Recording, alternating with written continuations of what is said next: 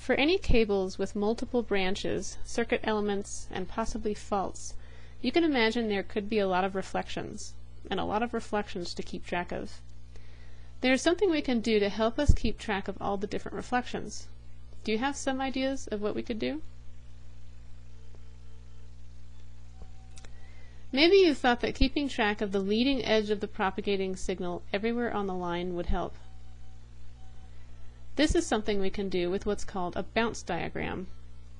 Bounce diagrams are useful for keeping track of the leading edge of all the different propagating signals. They are also helpful for predicting how the voltage and current will change over time at any particular point on the transmission line. Since we typically draw the transmission line as being straight along the z-axis,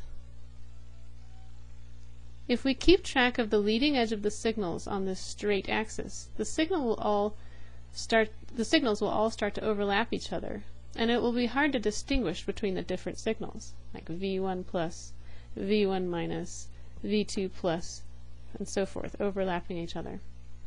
Can you think of something we can do to alleviate this problem?